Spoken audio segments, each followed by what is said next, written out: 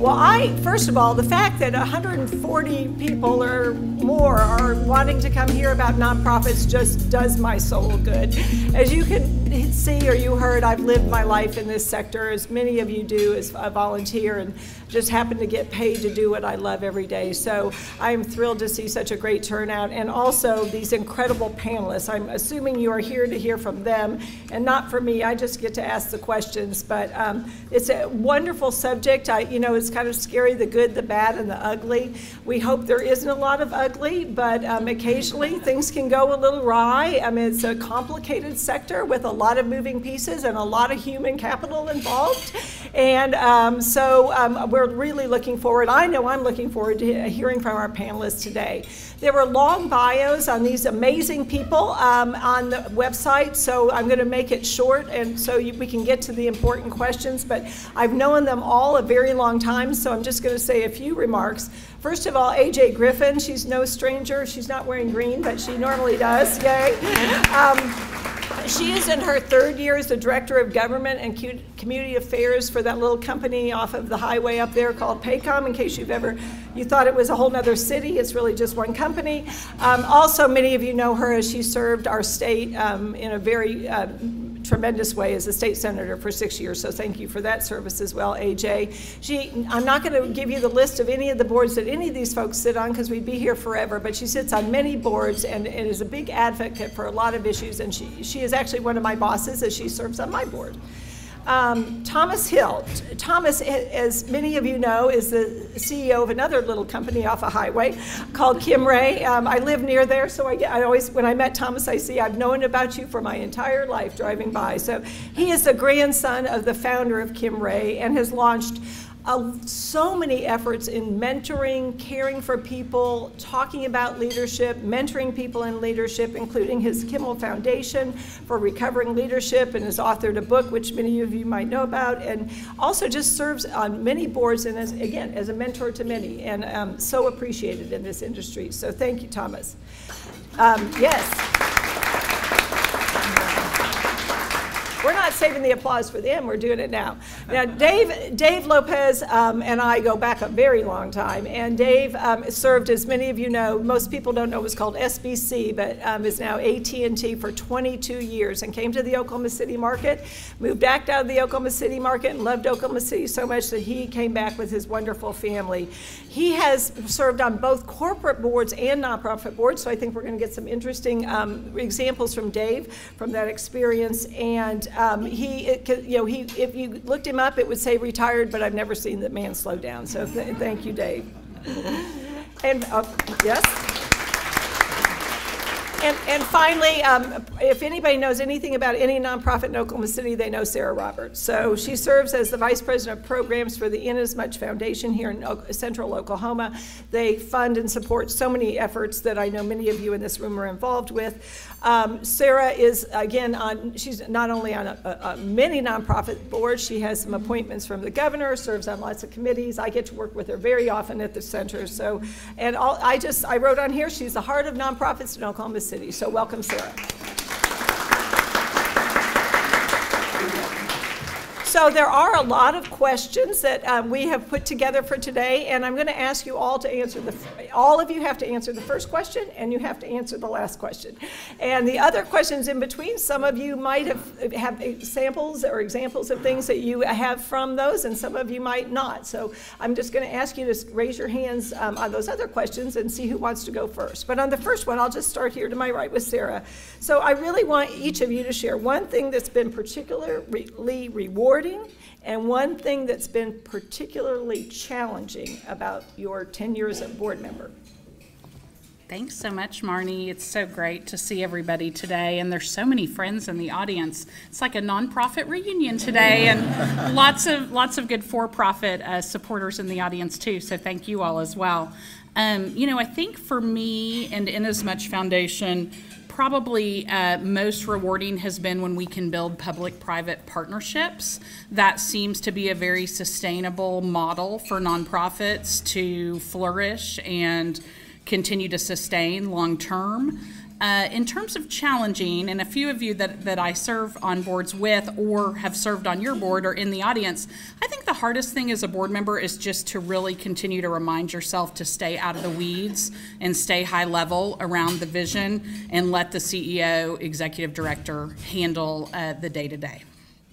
Thanks, Sarah. Dave? Well, thanks. Marnie talked about the good, the bad, and the ugly. I'm here representing the ugly. But no, as far as I take a kind of a page out of what Sarah was just saying about partnerships, I think what I've enjoyed most is when teams work together well. And so whether that's staff and the governance with the board, customers, shareholders, communities, when those things all click, it's just such a lift. And so those are the things that both in the profit sector and nonprofit sector that I've enjoyed the most. From a standpoint of, since we're talking about dilemmas, that I think has been the most challenging is one on a corporate side with a founder when it was his turn to think about succession planning, really struggled with that. And the pressures that put on the board were incredible to the point where it ended up that as a resolution that the company was sold. And it turned out well for shareholders. It turned out well, I think, for the individual involved. But it was really interesting. A brilliant person, had done fabulous things, but boy, his identity, I guess, was so tied up with that title, it really became a struggle. So that's, I think, the dilemma that, because there's some also on the nonprofit side where you have great founders that have vision, and but all of us have a season for leadership and need to recognize it at some point. Thank you, Dave. That's actually called Founders Syndrome, so they have a name for it, but thank you for mentioning that. All right, Thomas. Yeah, thank you, Marnie, and I'm just really honored to be here. I'm going to echo something that Sarah said. I think, first of all, the thing that I've had the most fun and I get the most enjoyment and fulfillment out of is especially working on small nonprofit boards that have a lot of potential for growth, because a board is really the tool for growing an organization and giving them the ability to do that. And if we do our jobs well, then we can free the executive director, the CEO, and the staff to really do the work. We can, and it's just wonderful watching those things take off. The flip side of that is when the founder, Sarah, you said, boards need to stay high level, stay governance, stay vision. I absolutely agree with that. And likewise, the executive director needs to understand that that's the board's job. And if they won't relinquish any of that and want to be too much in control, then that creates a lot of problems for board members. You never want to take the keys away from anybody. That's not any fun at all. And so the times I've had to be involved in that, I think, would be the kind of the worst things that I've had to do as a board. So. I'm going to continue the theme. You've heard a little partnership, and having served in the policy arena and in the nonprofit arena, now in the funding arena, when those three things come together and you create that synergy, that's really when the magic happens. And we have some amazing examples in Oklahoma of programs that are doing innovative work and creating major change that required all three to be in sync. And I'm going to tell you that the innovation comes from the nonprofit sector in most situations. I'm being a little triggered being on Lincoln Avenue right now. I just got to tell you. But I remind people, the folks that work in that building, that isn't where innovation occurs, generally. That's not their job. They're to represent the people. They're reflective of what's happening in their community. So they need the help of the innovators and the creators that are in this room to pull them along sometimes. And on the flip side, when the exact opposite happens, as I always called it, when we hunker down and protect our crumbs, that brush away the crumbs and find a whole new cookie somewhere else, that is something that happens, and it happens in the government space, it happens in the funder space, and it happens in the nonprofit space as well. And that's when I've seen things really get off the rails, that's what's usually happening. Amen. Okay, thank you. Great examples already. So there are three basic legal duties: duty of care, loyalty, and obedience. I hope most of you have heard about them, and we're going to focus a minute on the duty of loyalty to the organization. So, as the definition is really to pursue the organization's best interest at all times, to avoid self-dealing, and to support the organization's decisions publicly.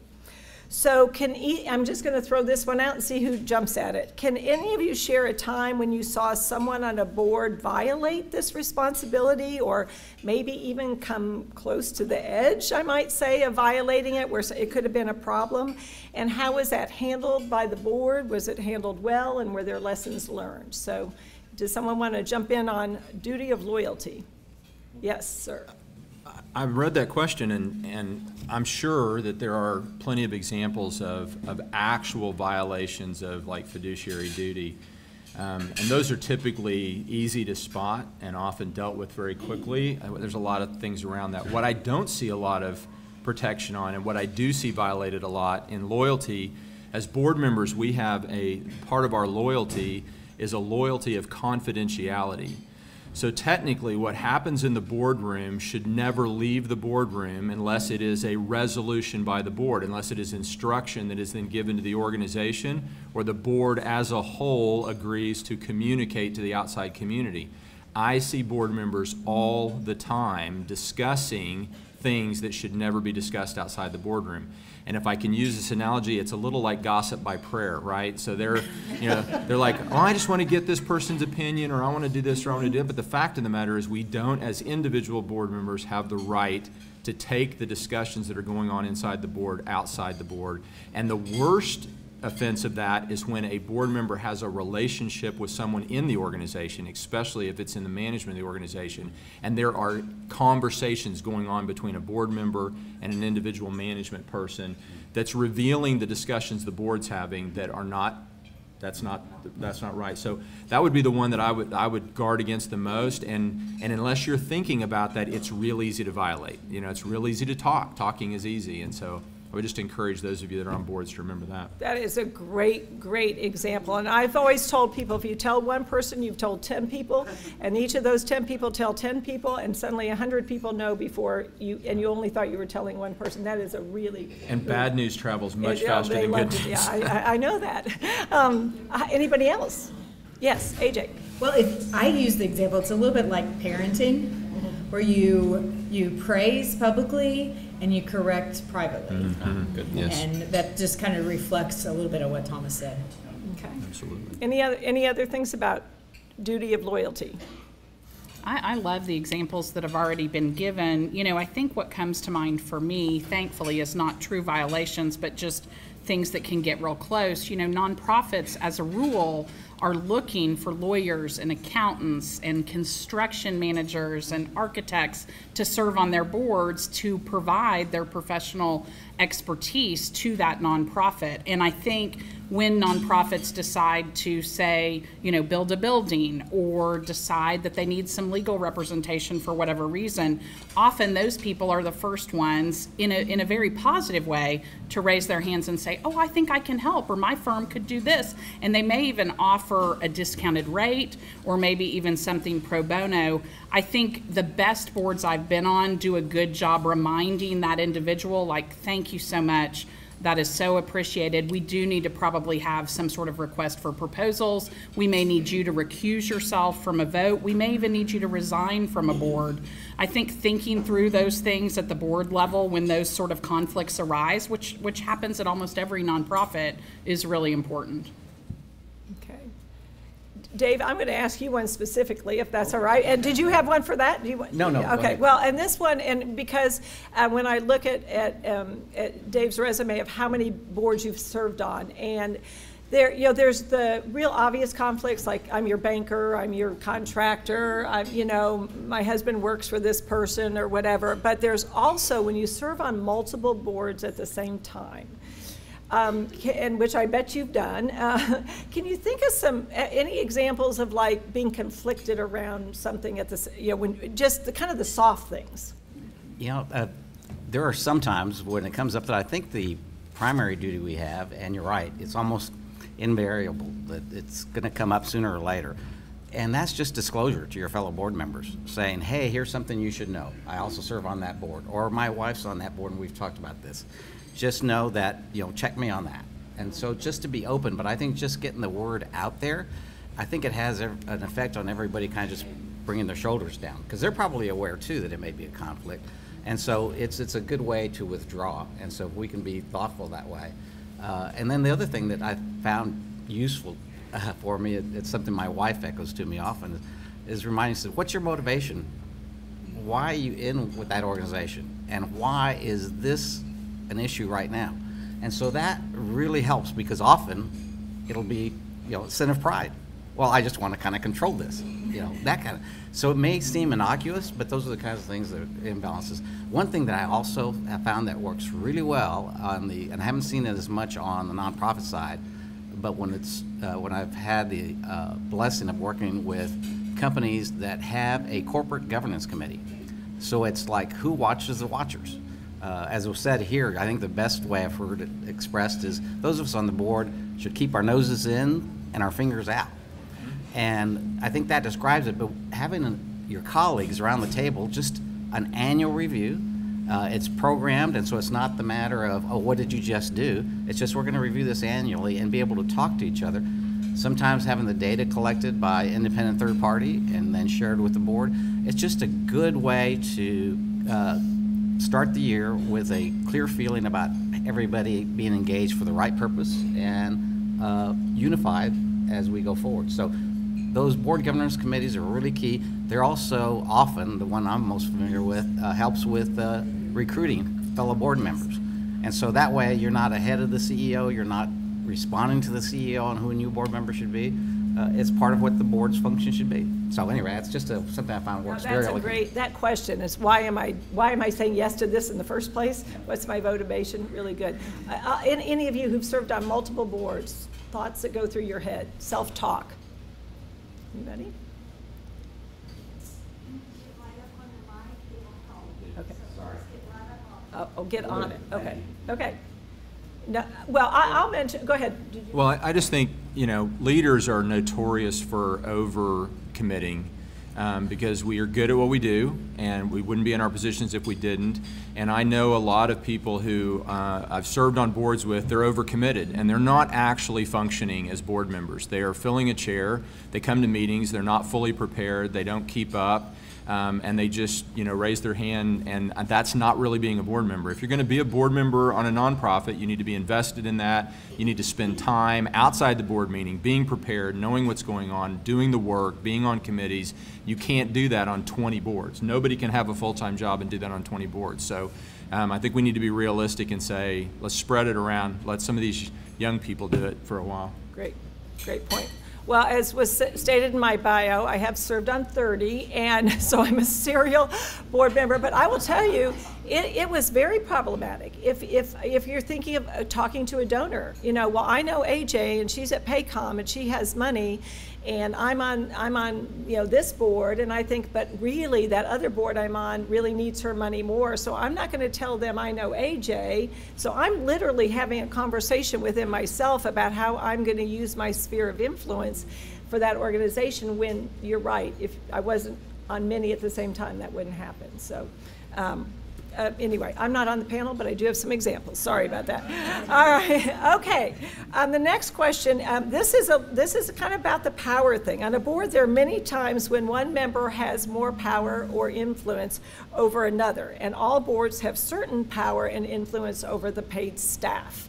The rule is the board hires, fires, and they really only control the CEO or executive director, and then ideally the CEO then manages all the people under them.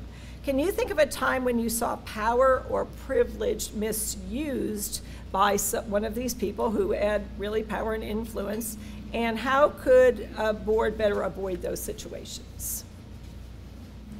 I think for that question, what comes to mind is the example that Thomas gave earlier about being real careful about what you disclose outside of the boardroom. The other reminder that I'm constantly telling myself internally is you only have power as a board member when you're with the collective body. You don't have power when you're individually on your own, or even in a small group of board members. It's only the collective board that has power. And I think reminding yourself of that as a board member, but also having a CEO who's empowered to remind the board of that when needed, is really important. Marnie, I've got an example too. Well, I got a lot of examples of that one, but the one that comes to mind is when a donor claims a board member. That's my board member. And that happens fairly frequently, and especially sometimes when you have those of us that are the appointed board member on a particular board because there's a certain donor that I know fairly well who gives away a lot of money. And that can be a real problem, so it's very important for the training, plug for standards, standards of excellence, for the training to occur so that that person identifies that you're not representing that particular donor on this board, you're a member of the collective. And that word, the power that Sarah just says lies in the collective, and the decision making that occurs through the democratic process on a board is very important.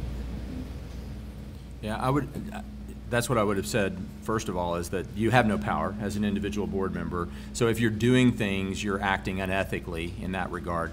But you do have influence, and you do have sometimes privilege, and that's the hardest thing not to use inappropriately, is if you are, like you said, if you're holding the purse strings of somebody that's important, then people are going to listen to you differently than they might listen to someone else. If you're best friends with the executive director, then you may be able to have them do certain things or move the organization in a direction without going through the board. And I think that that's something that the rest of the board needs to be aware of. And I love that you mentioned training, because most of us, if you've served on a nonprofit board, I would bet you at dinner you probably didn't get trained by them or by anybody else. And I don't understand why that's true. I don't understand why we don't train our board members. It's mostly because we don't understand what they're supposed to be doing. So I'm going to way second that. We need more training for board members and organizations.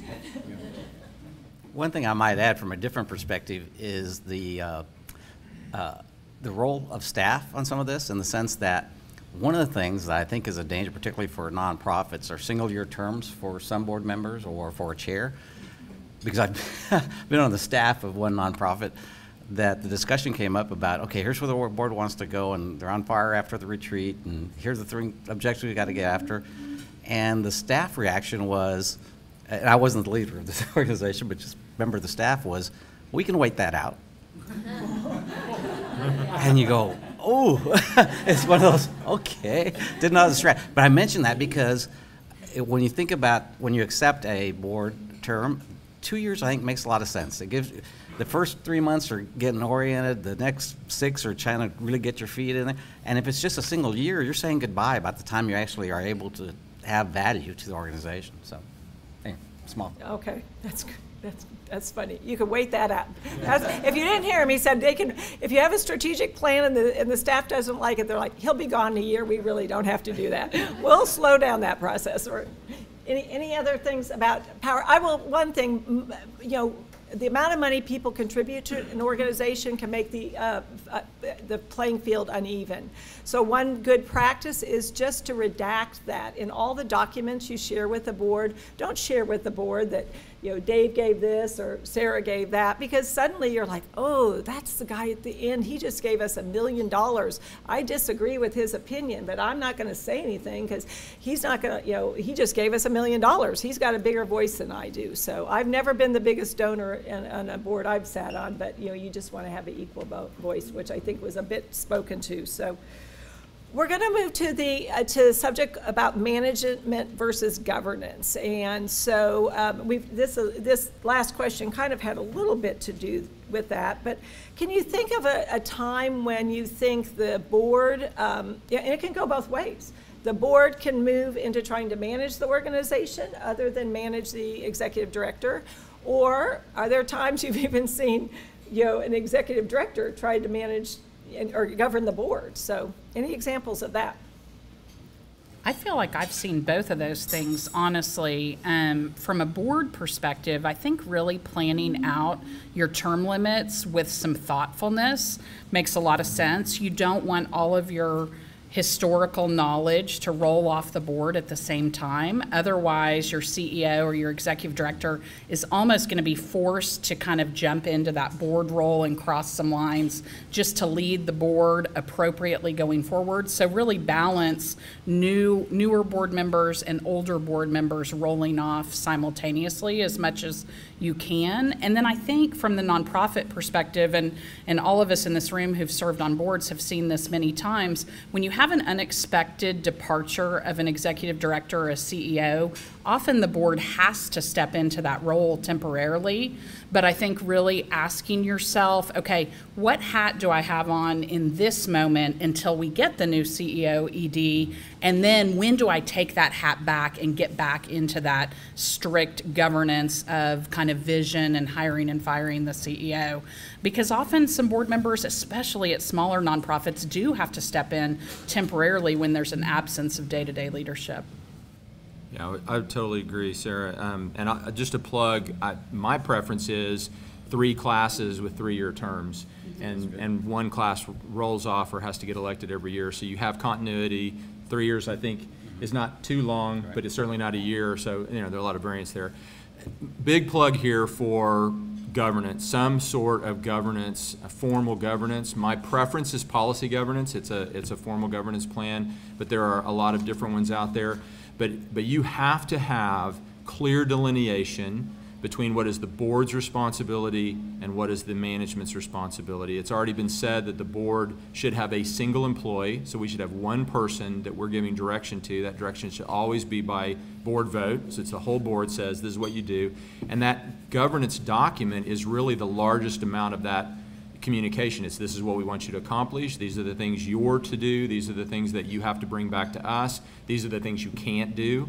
I'm governed by a board in a for-profit world where all of us that are CEOs have a board. My board has very clear limits on what I'm allowed to do without their permission, how much money I can spend before I have to go to them, the kinds of things that I can do, and very clear delineation of what I'm supposed to accomplish. That's what I see missing most of the time, and most of the boards that I've had problems on, that was what was missing, was that clear delineation and that governance. So if you're a board member and your nonprofit, the board you're on, doesn't have a governance policy, that might be the thing that you could do for that organization, is to help them implement. It's a lot of work, but it's worth it. And then all the board members who come after you, they'll have a lane to run in, and then you can get on with doing what the nonprofit's supposed to be doing, instead of constantly be going, well, are we supposed to be deciding this? Is the CEO supposed to decide this? And the CEO's coming to you, I'm not sure if I need your all's approval, and I got this going on.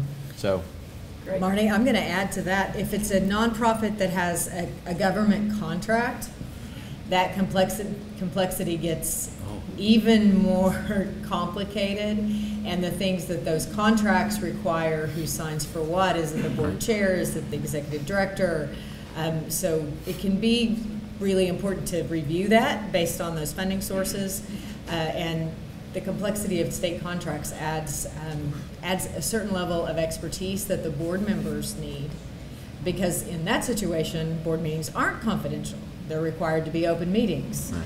And so if you have those contracts, you've really got to be careful in who you select to serve on your board, and you really need some board members that know what they're doing. Any other examples?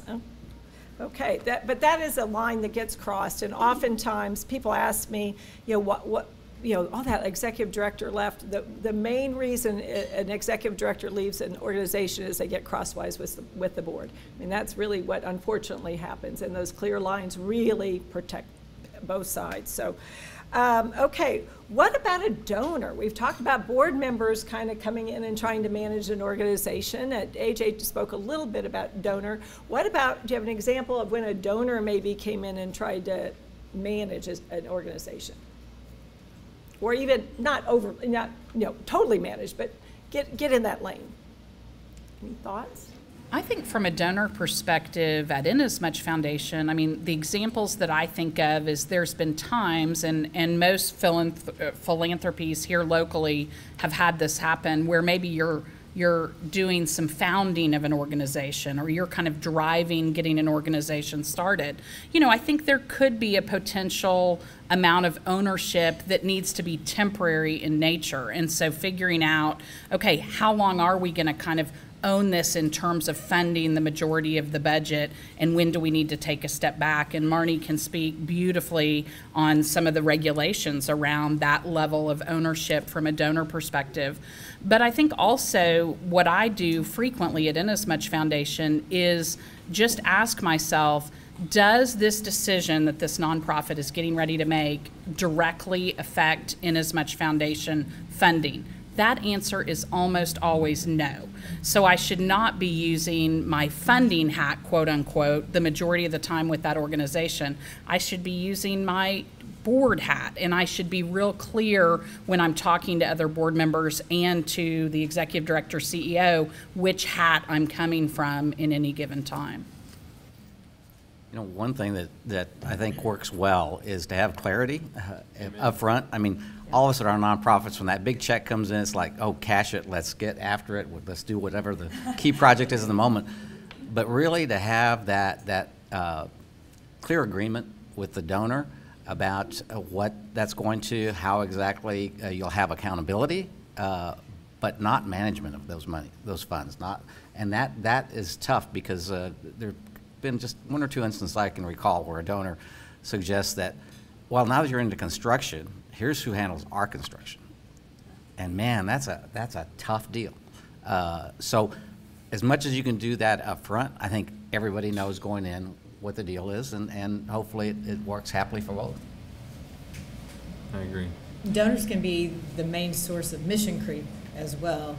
And so the question as a board member is, are we doing this because it's our mission, or are we doing it because someone's willing to pay for it? Right. Good point. Yeah. Exactly. Board members have, as we've talked about, clarity, upfront expectations, and many, and hopefully all of the boards you serve on have some kind of form that outlines what your responsibilities or commitments are. Have you ever been on a board where a board member was not living up to those commitments, and any examples of how that was handled? Yes, and this is on the corporate. And by the way, we all said we're not going to say any of the names of any of the organizations. To that point, yeah, this was an out-of-state organization, but it was a tough moment from the standpoint of being able to, again, get back to what's the motivation, and to ask ourselves that question. But in this particular instance, it was one where the board was aware, and we needed to correct it. Really, the only thing was, can we wait till we do the board evaluations in the fall? And what was really useful in that, again, that's why I endorsed the Board Governors Committee, because it wasn't me saying, hey, Phil, really, let's get real here. It was the board saying, guess what? It may be time to move on. In this particular case, I think that the factor was more age-related, sadly. Loss of filters and berating of staff, things that may come naturally to those of us hit a certain point, but it becomes an ethical dilemma. It's one I'm struggling with right now to say, okay, you mentioned sphere of influence. My sphere of influence is getting smaller as the years go by. I had a good instance in a fundraising deal a couple of months ago. It was hard to get a call returned. And I thought, wow, this hasn't happened. Well, I got to be honest with myself. Hey, if what's important is to have that sphere of influence, mine's diminishing. I've got to then recognize that and say, when's the time to retire from those boards? But again, those board governances, it's still painful, but it takes the personal confrontation out. Amen, Dave. Why is it that our sphere of influence gets smaller, but our sphere gets bigger? I don't understand how that works. Says the guy who didn't eat lunch. You know, the chairman of a board really has no power other than being a board member. They have one vote, but they do have responsibilities in addition to that are different than the rest of the board members, and that's I think that's the responsibility of the chairman. So when you have a board member that is not performing, The first line, I think, is that should be something that the chairman goes to that board member and attempts to deal with. Unfortunately, that's uncomfortable, it's difficult, but come on, leadership is not easy. It's not always fun, it's not always glamorous. In fact, most of the time, it's a mess, and that's what we signed up for. And so if you do get to be a chairman of the board, that's your job. Your job is to make sure that board functions. I, of course, won't name the board that I was on, but I was on a board where in order to receive grant money, which was necessary for this organization, all the board had to participate financially. And there were board members sitting in the room during a board meeting that had not contributed.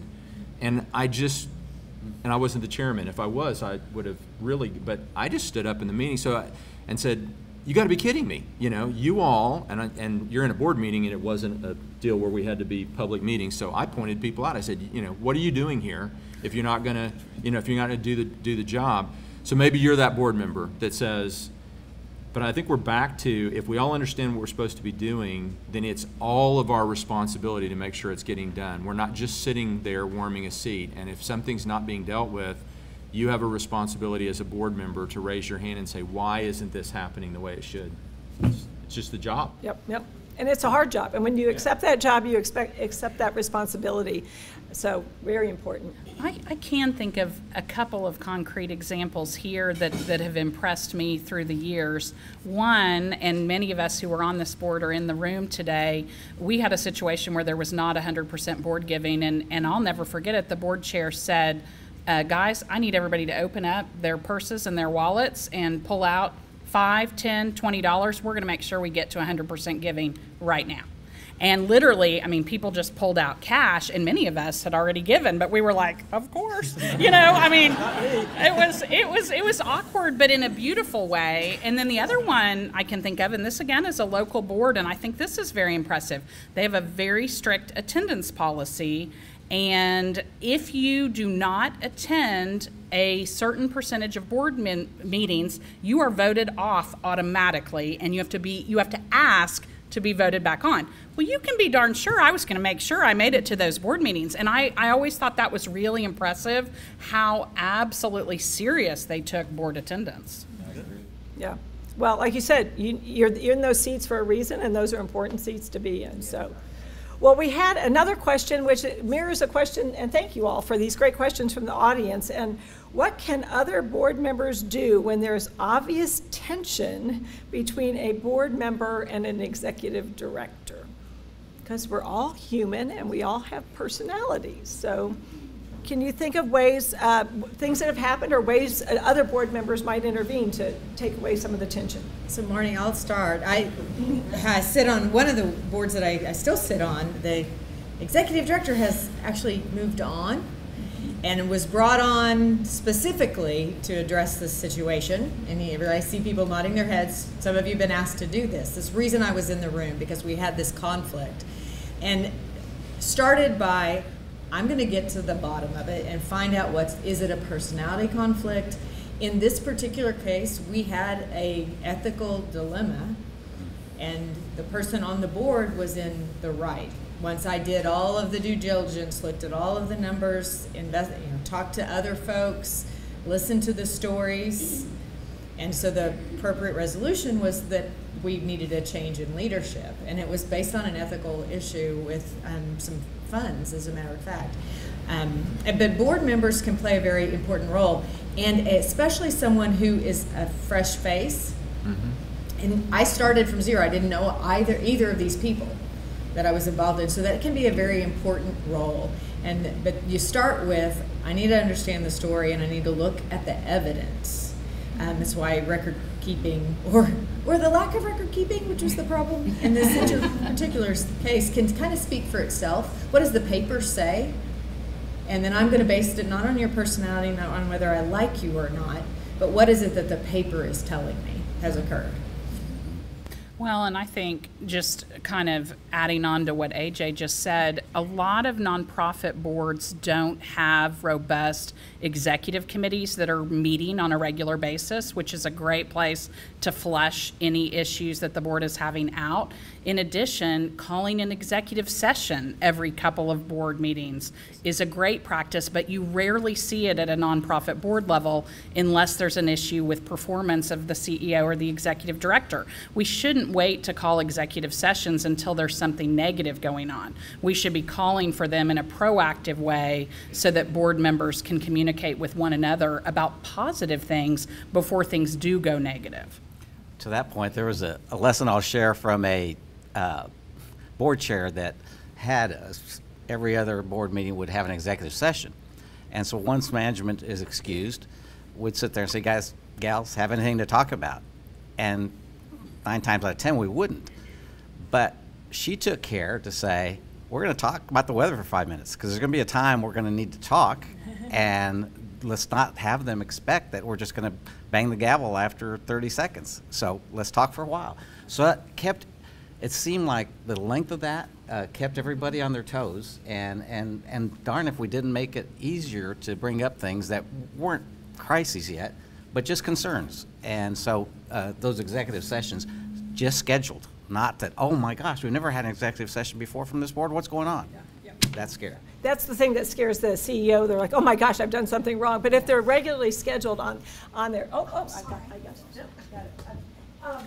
You know, I was on a board once, and they had an executive session where the CEO stayed in, and we called it the What Keeps the CEO Awake at Night session. So she could talk to the board about what kind of is keeping her awake at night without her team in there.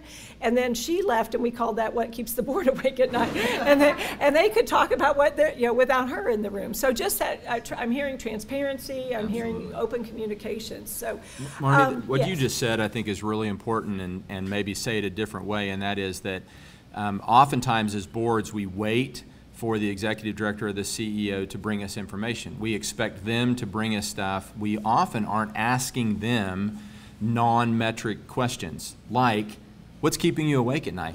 You know, what are your problems? What are you worried about? What do you sense is giving them the freedom to say that. So I think that's beautiful. I think you should write a book, and the title could be, I was on a board once. Because that has to be the beginning of 1,000 stories. I've got a lot, and some of the people in this room, we've shared some of those stories, so I do. So this is a really different question. It came in last, but I'm going to ask it right now. What can young professionals, how can they get involved with boards, especially if they don't have the funds to contribute, or they might not feel like they're at the same level as some of the people like you who serve on a board? Have you seen times, there are young professional boards where they set them and they're an advisory board or a teen board or a middle school board, but have you ever seen a time when you've brought someone, a young professional, on the governing board, and how's that helped? I love that this question is being repeated by Marnie Taylor, because you're looking at someone who absolutely nourishes young professionals in our community and often is pointing out, hey Sarah, hey Dave, hey Thomas, hey AJ, have you met so-and-so? They're going to be a great board member. Or have you met so-and-so? They're an amazing candidate for an executive director, CEO role. And so I think just keeping your eyes out for those young professionals and then saying to them, frankly, hey, would you ever be interested in serving on a board? If so, I, as a more seasoned professional, will vouch for you and will help you get onto a board. And I think sometimes young professionals are just looking for someone to reach out. I will say, I see Jenny in the audience. I mean, Marnie's here. They reached out to me as a young professional and said, let us help connect you. And so that's something that I think this entire panel loves and enjoys. So if that's something you're excited about or someone listening is excited about, just reach out. We will connect you. Nonprofits need board members desperately. And anyone who wants to get involved, there is a role for you. Amen. I would say, and I think it's already been said once, but you need to find something that you're passionate about, because if you're just looking to create a list of things that you've been on, then I'm not sure I want to be on a board with you. I want to be on a board with you if the organization we're serving is something that you're passionate about. So look around the city, find something that you're passionate about, something that is being taken care of or solved or dealt with or enhanced by a group, and quite frankly, just call them and say, hey, I'm a young professional, I'm interested in your organization, get to know the organization. I imagine about 70% of the time you'd probably end up on the board just doing that. You don't even need another person because they are all looking for, there's never enough people to do the work that's necessary, and so it should not be that complicated. Two quick things to share. One is United Way has a board development for young professionals, and it's great because I think what I've assessed from that is, yeah, there's some new board people created. There's some that are saying, not now, not in my station of life, because I would learn how much is involved. I don't have that kind of time right now. So that's good both ways. The other thing that I would say is that boards that you already sit on, once you get a new person on, young, whatever, make sure the onboarding's there, that there's a mentor board member that you can ask the goofy questions to, that whatever it might be, just that person doesn't feel isolated or like they've got to gain some traction and some credibility before they're able to contribute. So I think it's important not only to refresh, but also to be very welcoming to the new folks coming in. I'm going to put on the corporate hat for those bosses in the room and someone who works with 5,000 30-year-olds. Literally, they are so young. It is also the responsibility of employers and other leaders that are in positions where they get to lead work and go do their board stuff to nurture that with young professionals as well. Amen. And do it for the right purpose, like you said, passion. Do it for the civic engagement, the community pride that develops. But you'll find that God blesses you with opportunities. You'll be sitting next to somebody you learn from, that from a business standpoint.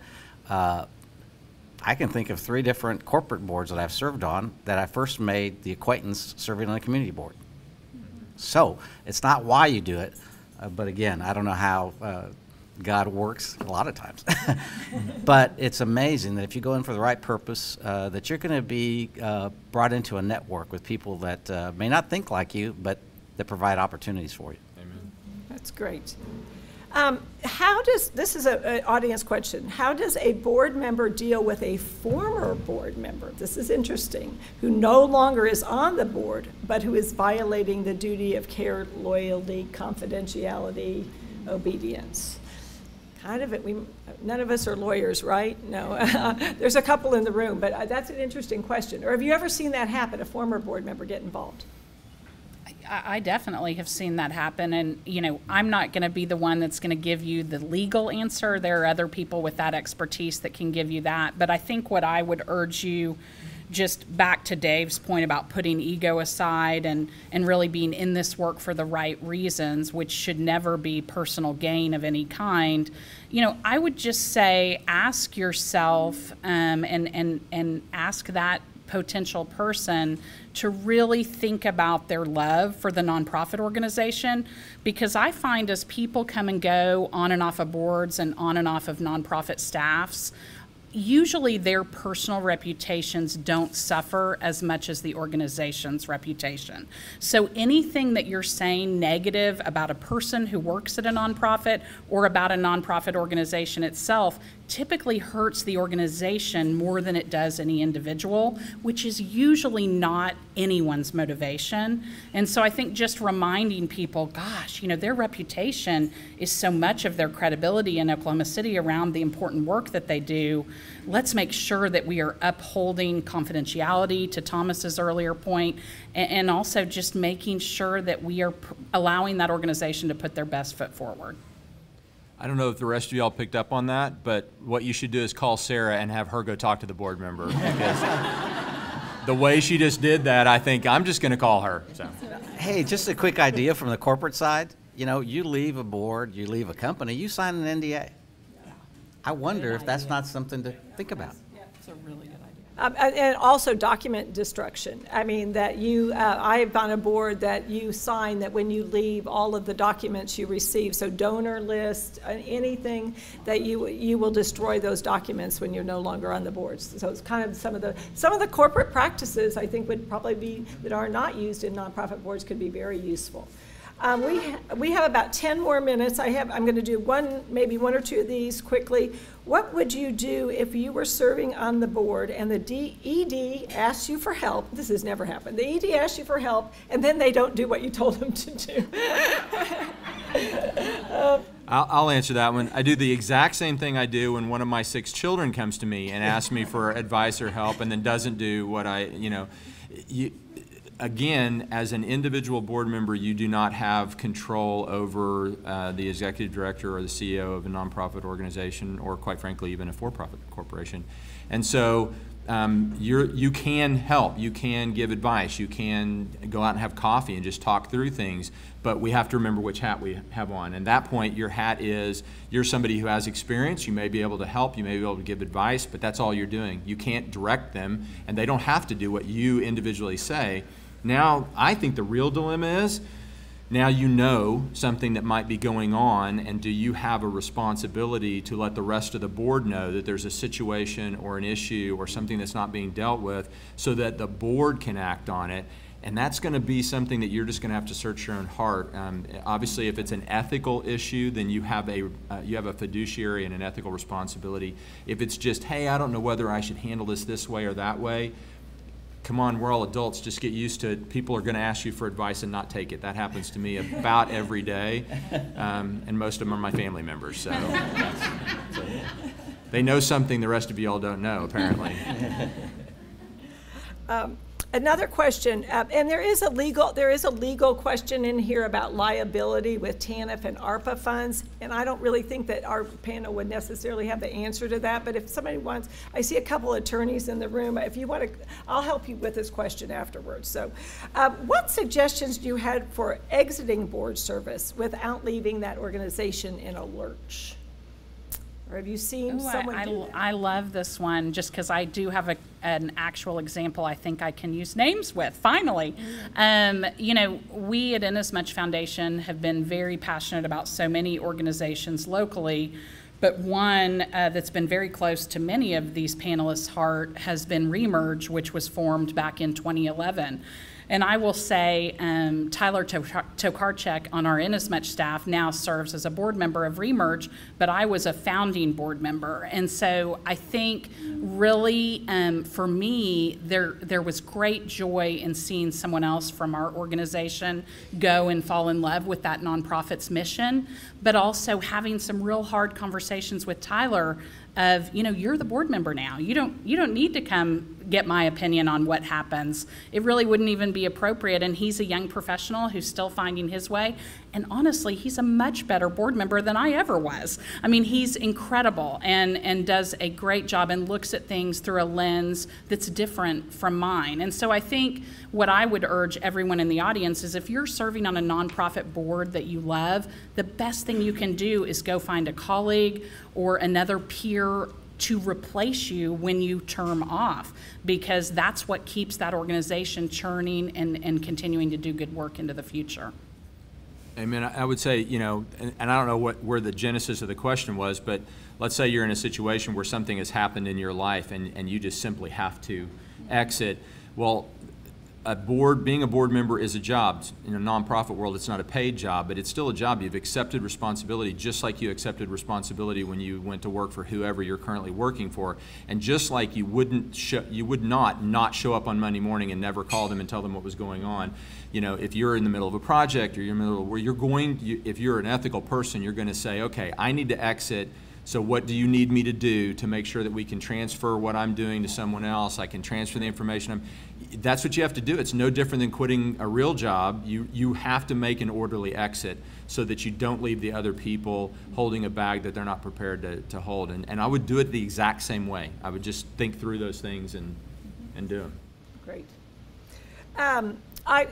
This one, I think let's do this in real quick order. What advice would you give a new board member? What's the most important thing they can learn or do quickly when they join a board? Just quick answers. My quick answer would be willing to take some time and just listen and observe before you try to take any major leadership role. Just what you said, it's said a little differently in a dicho in Spanish that says basically, God gave us one mouth and two ears for a reason.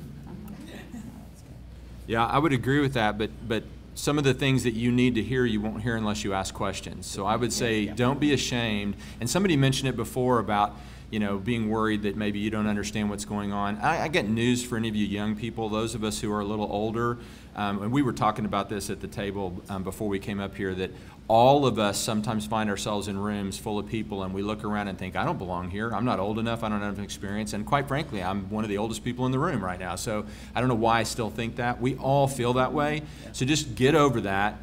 Relax and just raise your hand and say, okay, I don't understand what's going on here. I don't understand this process. I don't understand where this started. Can somebody give me some background? Because a lot of organizations don't have good onboarding. They're not going to give you that automatically. So just ask questions. Okay.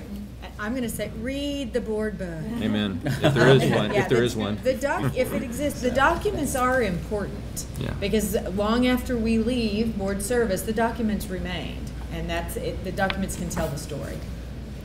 Great. Now, and this is the final question that they gave me to ask, and it mirrors that a little bit, but maybe I'm going to take a twist. What personal attributes do you think are most important that make a great board member? This is probably not an attribute, and it's more of an attitude, but someone who assumes good intentions. What I'd say is to be a role player. I mean, I think of this as a team, and not everybody's going to be the center, not everybody's going to be the point guard on the team. And that's one where I think diversity is particularly important. And so it's, for some of us, our minorities, it sometimes feels very uncomfortable if we're the only minority in the room, and somebody says, well, what do you guys think? You're the minority. And you're kind of like, oof, okay, let me think about that. And so that part, a lot of, again, corporate boards do a continuum of, okay, this person's great in IT, this one's got marketing background, this one's, the same sort of profile should happen for age, gender, everything else that we have tensions about. Passion, that's it. Passion? Yeah. Got it, passion for the mission. Well, and I'd say how the mission fits into the entire landscape. When you have two nonprofits that do the same kind of work that create a rivalry, I'm like, trust me, there's plenty to go around. That isn't necessary. So how does what you're trying to accomplish fit into the bigger picture, and how does it complement the work of others? Amen. Well, this has been fantastic. I hope you all have enjoyed it as much as I have. I mean, the knowledge, the wisdom has been incredible. I can't thank you enough, Sarah, Dave, Thomas, AJ, all wonderful friends of mine, and I so appreciate everything you shared, and I'm sure they'll be happy to answer some questions afterwards, but thank you so much for having all of us.